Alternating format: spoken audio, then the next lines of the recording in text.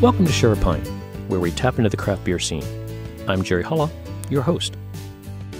Today I'm talking with Jon Esposito from Chesepiooc Real Ale Brewing. Thanks for being on the show, Jon. Oh, thank you for having me. Your name is Algonquin for Village at a Big River or Great Shellfish Bay. Right. So it's clear that looking around here, you can see the large blue crab on the wall. Right. The logo's beautifully burned into the flight boards. So clearly you embrace the Maryland culture and the history. Absolutely. So share with us a little bit why that was important when you were developing your identity and your brand. Well, the original thought was to have a Chesapeake-related name. Mm-hmm. When I started looking around, I didn't want to be just Chesapeake Real Ale Brewing. There's already another Chesapeake brewery, so I didn't want to cause confusion there. Mm-hmm. But I still wanted to honor the Chesapeake. So, honestly, found the name through a Google search. Yeah, cool. I started looking for, I think I was typing in things like interesting Chesapeake names, and things like that. And after hundreds and hundreds of different choices and options, I saw that and said, I like that. And that's where it came from. Oh, that's awesome. Well, you're Maryland's smallest brewery, producing just one barrel at a time, yet you have about 20 beers on tap, including several cask beers. So talk about how you're able to brew so many different beers despite being a small brewery. Lots of labor, unfortunately. One of the things about being a small brewery is it takes just as much hours in the day, just as much labor to brew one batch or one barrel versus say 10 or 20 barrels. It's still a 6, 7, 8 hour brew day, no matter how you slice it. Yeah, I hate to say it, but unfortunately I'm just kind of killing myself doing it. There is no other secret to it. Okay, and I think you mentioned that you'd brewed over 367 different beers in just a little over a year that you've been open? 2 years. Okay. Yeah, we just had our 2-year anniversary actually a month ago today. Okay. Actually a month ago today, yeah. It's still a lot of different beers, in that short period of time. It is, lots and lots of small batches, and then sometimes we even take one barrel batch and split it into 2 different things. Okay. So I might transfer out of the fermenter and maybe age it on something different or just do something different to it.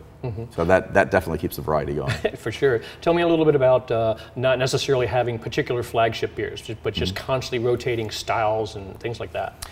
When I set out to do this, I just made a rule for myself. We are not going to have a flagship. I didn't want to be one of these breweries that has 4 beers, and you're always going to get this. And with the setup that we have, with the tiny system, it just fits perfectly into doing small batches. Yeah. So why limit ourselves to only a couple styles? So we have, even right now on tap, we have German beers, English beers, American. No Belgians on at this moment, but we rotate through all those kind of things. Right. There's just no rules to we have to always have this. Now, over time, there's been a couple beers that have sort of evolved into almost always being here, just because the regulars get mad when they're not here. But even then, we might go a month without having something. Wow, that's great. Are there any particular styles, because you can do so many different ones, that you like to do just to introduce people to different styles of beer they're not familiar with, or? I'll tell you, I love English style beers. I don't like being categorized as an English style brewery. I think right now we have 2 on tap, so it's not out of 24. So it's not exactly like we're strong on English, heavy on English beers. But I like the style, and I think they're a great beer for folks that might not, we get a lot of people that come in and say, oh, I don't like hops, I don't want real bitter beers. So English styles are perfect for that, German styles are perfect for that, other than the Pilsners. So we always have, we have a Kolsch or a red Kolsch that we developed that's pretty much here, I'd say 80% of the time. Something like the nut brown that I'm drinking now, that's a very traditional English nut brown. But at the same time, we might do something completely wacky and do a nut brown, aged on coconut or some other, really whatever I kind of come up with at the moment. Right. Well, that's the beauty of the small brewery, then, right? You can experiment and it lets me take risks too. Because worst case is if I really mess something up, I'm only dumping a barrel of beer. Which, knock on wood, have not done yet. Good. That's good. And then you have quite a few cask beers. That's something we're hearing more and more about when we talked with Rob at Checker Spot. He has Steve Marsh with him there, the great cask whisperer from Heavy Seas. So they're always going to have a cask one. But a lot of places don't, and you just don't have one, you have several. So tell me about the... Yeah, we keep eight beer engines. We have behind the behind the back bar, we have a separate cask cooler. So we keep everything separate. We try to do cask right. Drives me absolutely batty, quite honestly, when I see a bar or a brewery that just throws a cask on the bar and say, "Hey, look at us, we have cask ale." And meanwhile, it's warming up to 70 degrees, and then they tell you, "Oh yeah, it's supposed to be room temperature." No, none of that's true, and it just gives cask a bad name. So we're trying to do it the right way. Okay, that's awesome. How's the reception been for that? Since again, it's different, and people aren't normally used to that. It is. It's been an introductory. We definitely sell more draft than cask. I mean, we also have twice or three times the offerings too. Sure. So we're going to sell more naturally. But we absolutely developed a regular following of cask ale lovers for sure. That's cool. That's awesome. Well, you have a bit of a unique program that many breweries around here don't have, and that's the guest brewer program. But it's not what most people think of when they hear cask that. So tell our listeners what your program is about, and then how you're able to do something like that with a small batch brewery. Well, it actually is enabled by the fact that we're small batch. Okay. So yeah, we have a brewer. It's kind of more of a brewer for a day program. So somebody can sign up, come in. They can tell us what they want to brew. If they have a recipe, we'll work with them with that recipe. Or most of the time, it's more of an idea. I have an idea for something, but maybe I've never brewed before, or I brewed once, something like that. And they'll come in. I'll finalize the recipe with them. They come in, spend the day brewing, and typically because we're one barrel, but we actually do two 1 barrel batches side by side. Is kind of my normal brew day. So we actually have two separate 1 barrel systems back there. And so in the course of the brew day, their brewer for the day program, they're going to brew their beer. They'll get to name it. Then come back later for a happy hour, like a release party basically for their beer. And at the same time too, I'll be brewing a second beer with them, so they'll actually get kind of double the experience on the brewer for the brewer day. And they get come in, they get dirty, they start from starting sanitizing the pumps all the way to cleaning up at the end of the day. Okay. And clearly you've had a lot of interest. There's a wall full of... it took forever for us to put that wall up. But yeah, we have a wall that is, and there's probably another dozen that we haven't gotten up there yet that are slow. We're slowly adding the frames to the wall, and it's our kind of our guest brewer wall of fame. So clearly a lot of interest in that. Yeah, and if you look at the styles that are over there, you'll see some of the most creative things. I like to think of myself as somewhat creative, but some of the most creative ideas have come from the guests. And I mean, just literally things I would never have thought of. And a few of them have evolved into either beers that we keep on in rotation, or maybe flavor profiles that, like we had one guest brewer who wanted to put Earl Grey tea on an English bitter. And since then we've used Earl Grey on 3, 4, 5 other beers just because it worked out so well. So little things like that.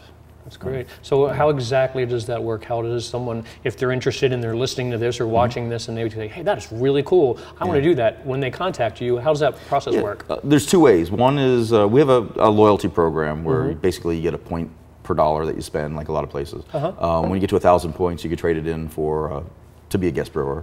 And we're getting a lot of people doing that. Or you can also just buy the package. Okay, that's awesome.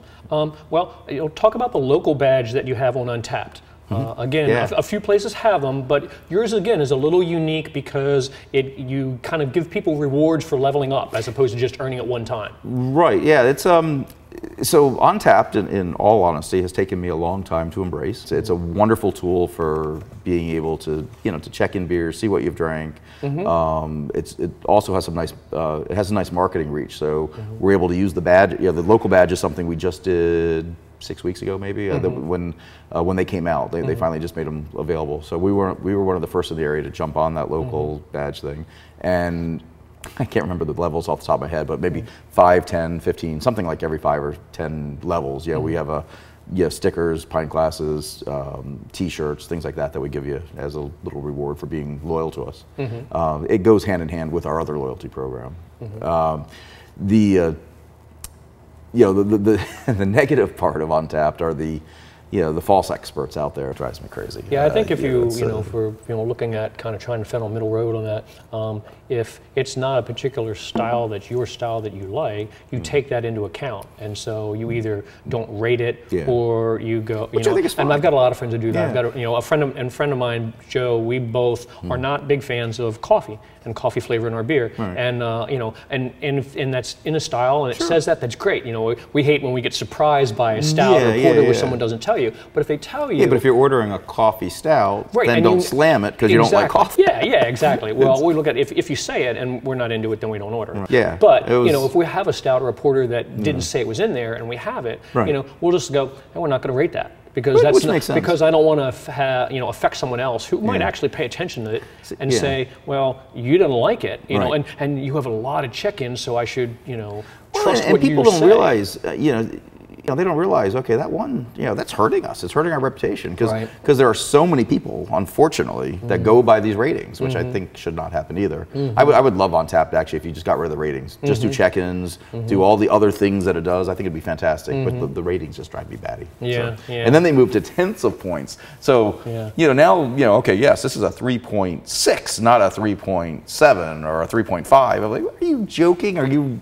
Who's that? Yeah, they gave that as I know a lot of the guys do. They gave that as if you're a supporter and you contribute. Yeah, I was gonna say it's an upgrade. Then it opens that up. But otherwise, and I looked at that and I feel like that's too much. Oh, it's just it's crazy. too much of an nth degree because who's to say this is a 3.7 or 3.8? Right. Or so tell me what the difference between that is. I mean, our very first one with the 10th was like a 3.9. I'm like, really? It was a It's almost not quite a 4. Anyway, it's just sorry. Didn't mean to get off track on that. No, it's good. Well, again, everybody has different experiences, and clearly they've got their footprint out in the craft beer industry. Yeah. So how do you navigate that? If it works for you and people like it and they embrace it, how do you do that? If you don't, how do you navigate through it? So it is interesting to hear that while that might not be what you want to do to have represent your beers out there for people, you do understand a marketing connection and go, how do I find that middle ground? And that's why like I said, I resisted it for the longest time. Sure. It's just because I personally don't. I've never checked in a beer. I don't do it. But when I guess it's probably been 2 months now. Whenever they came out with the local badge, I immediately said yes. Yeah. Despite the fact I'm like, yes, I hate you people. But yes, and by the way, it's like $50 extra a month. It's not a free thing. So it's, I think we were talking with Dave at Brewery Fire, and they were saying that it was like a year commitment. I don't even know what I committed to. Because there aren't a lot of people that are doing enough to say, well, how does that work? Right. Everybody knows about the badges that they use on tap, but the local ones are, like I said, they're a little different. You don't see as many around. I like that though. I actually think that's a cool part of on tap. Absolutely. So I think on tap's $60 a month just to have the account, and then it's another $50. So we're paying $110 a month now on tap. Yeah. Which ticks me off too. But I see it. I see everything except for the ratings. I love. Right. I would be all over it if it were. In fact, I've even asked them. Like, we've just started using the events portion. Yeah, there are ways to put your events in. Yeah. Unfortunately, it's halfway useful. Like for example, I had put we had something. Oh, it was our birthday last month. I put our birthday in mid-January or early January. I guess it's February 8th was our event, and I think I put it in right around the 1st of January. Well, it just got buried. There's no event reminder, so we were literally standing right here in the bar, and everybody's going on tap. It's like, can't find the event. Like, you would think that there would be like some pop-up that would say, this is happening this week or something. And it seems to get lost. So, I sat there and I entered in 4 months worth of events that we had planned, and now I realize I did all that, and you have to do each one manually too. There's it's not an easy it's not drop down menus or something. Yeah, the back office is not easy. So even like if we have a weekly karaoke, for example, I can't do karaoke and then just put each weekend like you could like on a Facebook event or something else. Have to enter in each one of them. But so I did all that all at once, and I realized they're all buried. And they're not popping up like. So I would love that. I would love that to be fixed. I would love to have what's like the gating where like if you come into the area and something pops up, hey, this is in your area. Yeah. You know, and I would pay for that actually. You know, so an on-tap user's driving down Route 3. Right. Oh, hey, brewery right there. I think that's actually pretty valuable. Yeah. So, notification notification like that. Like the flip they side call of it that area the geofencing. That's what it's called. Okay. Yeah, where so you get within 3 miles of like you set a radius, and then within 3 miles it pops up. You know, Chesepiooc. It's happy hour or or karaoke night or whatever's popping up. I'd actually pay extra for that. Yeah. But anyway, it's interesting. Well, where can people find you online? You know, Facebook, Instagram, Twitter, things like that. Yep. So we try to do most of our marketing through Facebook. Okay. Which I realize is not everybody's thing, but it's pretty broad based. We have an Instagram page now, which is maybe 2 months old at this point, so we're just getting going on Instagram, and of course our webpage at brewcrab.com. Sorry. That's a good one, Brew Crab. Yeah. Brew Crab, yeah. So there was no chance I was going to do a domain, Chesepiooc Real Ale Brewery.com and expect anybody to figure out how to spell that. And so I tried to simplify it, so just Brew Crab. Yeah, that was good. And that's also our Facebook, / Brew Crab. So everything's at Brew Crab? Except for handles? Except for Instagram, which is actually at Chesepiooc, Chesepiooc Real Ale Brewery. I think we actually did the whole name on that because we had an early employee who tried to set up a page for Instagram, butchered it, and that used up our Brew Crab name. They wouldn't fix it for you. So. No, so we had to work around that. Okay. Well, we'll get that up on our show notes and put it up on our website at sharepintpodcast.com. Nice, thanks. You bet. We've learned about the brewery, so let's get to know you a little bit better, John. Tell us about your role here. Well, I'm the owner and the brewer and the floor sweeper and the assistant brewer and all the things in the back. So right now, I do everything in the back of the house, and then we have a great staff up here in the front of the house that takes care of the bartending and everything you see in the tap room. My next big goal is to be able to actually hire an assistant brewer, and as we keep progressing into profitability, I'll be able to afford one at some point. And then just space-wise, let's say that happens, do you have the ability, should you choose to expand beyond the 1-2 barrel? Yeah, when we leased the place and then did the design, it is meant to have a larger system side by side with the smaller system. Okay. I don't ever want to get rid of the smaller system, but I would love to have the larger one next to it. Because right now we're so small that we can't really do any distribution, and that would really be the next big step. And we get bars and restaurants that call us weekly, hey, can we get a tap of X, Y, or Z? Right. And the answer is always no, because we don't have a backup keg to even send you. And then not only yes, we sent it to you, and then when you say great, we drank that, we want another one, then I have to say sorry, we don't have that. Right. So having the bigger system would be a huge step forward, and I keep going back and forth whether I need to go through a fundraising effort to do that, and I'm getting closer and closer to wanting to do that actually. Okay. So it was potentially part of the business plan to say, hey, down the road we may look to expand beyond what we're doing. Absolutely. In fact, so in the brewery design, we built our floor drain down the middle, sort of the middle of the floor, with the idea that small system on one side, the larger system on the other, so everything would flow into the drain. Oh, okay. So it's there, the infrastructure's there, it's just a matter of the equipment now. Sure. And honestly, a couple of years ago, we were close to pulling the trigger on doing it right on day one. We had so many delays with the county that it ate up so much of that budget that it became unaffordable at that point. Right. Well, tell us how you got started in the craft beer industry. Brewed my first batch of beer in 1984, homebrew batch. That year, this is down in Virginia. There was actually a local craft brewer, microbrewer back then, who was way ahead of his time, and he's long since gone. But I had started driving down. He was about 40 minutes from where I was, and I would drive down, and he kind of taught me everything. The basics, so I would go down and brew with him, be his laborer, learn how to dig out the mash tun and all that kind of stuff, and so he taught me a lot. It gave me the bug. A few years later, that bug kind of kept growing. So a few years later, I said, I'm going to do this, and this is at this point the early '90s. So in 1994, opened my first brewery. Thought it was going to be a brew pub. Ended up just being a brewery, production brewery. Okay. And we kind of grew pretty fast. So we had gotten to the point where by 1999 we were one of the 20 largest microbreweries and one of the 50 largest breweries in the country. I sold all that in 2001 or 2000, late 2000, and stepped away for a while. And the bug was always there, though. Okay. So when I moved to Maryland about 10 years ago, I saw the landscape was just starting to change. And one of the big things for me was that breweries were now allowed to have tap rooms. That was just becoming a thing. So back in the 90s, we had a large production brewery, but we couldn't sell you a beer. You could come in for a tour. We could give you a sip of something. You could buy a T-shirt and go away. We couldn't sell you beer to go. We couldn't sell you. You couldn't sit around and have a pint. And that always was annoying, but that was the law. And so as I saw the laws changing here in Maryland, I thought, wow, I might want to do this again. And then here in Anne Arundel County, it wasn't until 2015 that they changed the zoning laws to allow a brewery space to go into anything other than heavy industrial. So up until then, it was heavy industrial zoning only. And if you look at the county map, there's like this one tiny little pinpoint that was heavy industrial. I still don't even know where it was.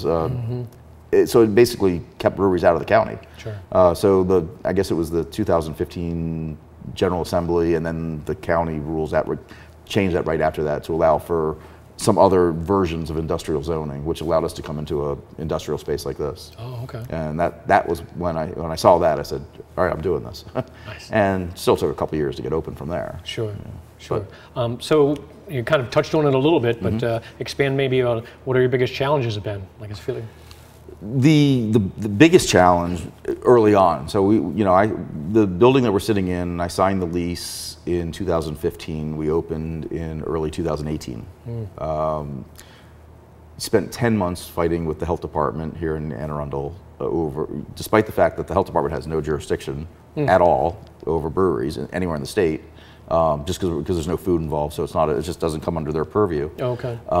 Despite that, they held up our building plans for 10 months because they kept saying, well, where's your kitchen? We kept saying, we don't need a kitchen. And the response back would be, okay, so where's your kitchen?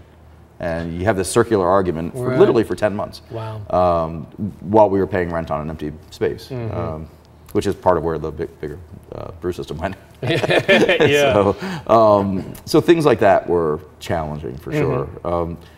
But we got through it, and so now the bigger challenge, or the ongoing challenge, is just trying to make customers happy, get them in the door, get them to come back again, and our only goal here is to be the kind of the Crofton neighborhood brewery. We're not looking to sell beer in Frederick. We're not looking to sell beer in Philadelphia. All we want to do is be the local brewery, and so far so good. Okay. Well, that kind of segues nicely into telling me how you were able to stay committed during these difficult times. I know it's a silly answer, but I think once you're in for a penny, in for a pound at that point. So there's, once you've got a lease signed and once you've got equipment sitting there, there's no turning back. So so you just keep fighting, and that's really what happened. I think that's it. We're hearing more and more as we talk to different breweries, the same type of thing. They're like, you get to a point where you're like, we don't have a choice. We have to succeed. No matter what it is, we just have to find a way. Well, yeah, exactly. And I mean, here in the, like I said, here with Anne Arundel, being the first to open Anne Arundel, we had to teach them some of the rules. The building department had no clue what to look at with okay, so what is a brewery? So we had to explain, all right, we're not a big factory. We're not. And I tried to. I remember one day describing to I think it was one of the head of the building department. I was like, we could pretty much. I was telling him, look, I could pretty much build our entire brew system in your kitchen. Maybe a tiny bit bigger, but not much bigger than what would go in your kitchen. And I think that opened up because I think they're thinking, oh, well, gosh, I visited Williamsburg 20 years ago and I went to the Anheuser-Busch factory. That's what you're building? And I was like, no, we're not. So, and I think once they get over that, so we had despite the health department issue, we had a lot of great support actually from people in the county. The folks at the county liquor board were fantastic. The building department was great. Fire department was great. It was really just, once you had to get through just a little bit of a learning curve more than anything. And I'm finding that's more and more when I talk to different breweries. It's interesting that the counties are so, I don't know, a better way to put it other than just kind of they segregate themselves off. But I mean, it's not like Anne Arundel County can talk to Howard County or Baltimore and other places that have these breweries and say, hey, for example, these breweries in this county talk to those people, how that works to help here if you're pioneering the trail. But that's exactly how that 10-month period ended. I finally, and the other thing, of course, I'm not going to say her name, but the woman would never answer the phone. She would never return calls. Finally, 7:30 a.m. that morning, I get her on the phone, and and she's like, "Well, where's your kitchen?" Same thing. So going back in this circular argument, where's your kitchen? You don't need a kitchen. So then finally, I was like, "Please do me one favor. Pick any county in the state. I don't care. I'm not going to tell you which one." I said, "Just find one that has." So we're in state terms, we're a Class 5 brewery. So I said, just pick any other state or any other county in the state that has a Class 5 brewery. Call your counterpart, please. Tell us what to, just ask them, what did they do? So, and I'm not joking, this was a 7:30, 8 a.m. conversation, 1 p.m., get an email. We've signed off on your building plans because we have no jurisdiction over your, so, okay, this is exactly what I told you 10 months ago. So, so you talk about not, so fortunately she was able to talk to a counterpart at another county, but she could have easily have done that 10 months earlier too. Not wasted way too much time and money. So what contributed to your success, especially during those difficult times? And you said you get to a point where you're all in, you just got to figure it out. But what contributed to being successful? I think we started once we got.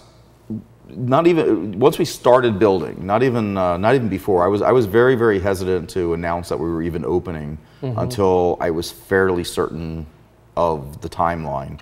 And even with that, we were 2 months late, even from that, even from that big buffered timeline.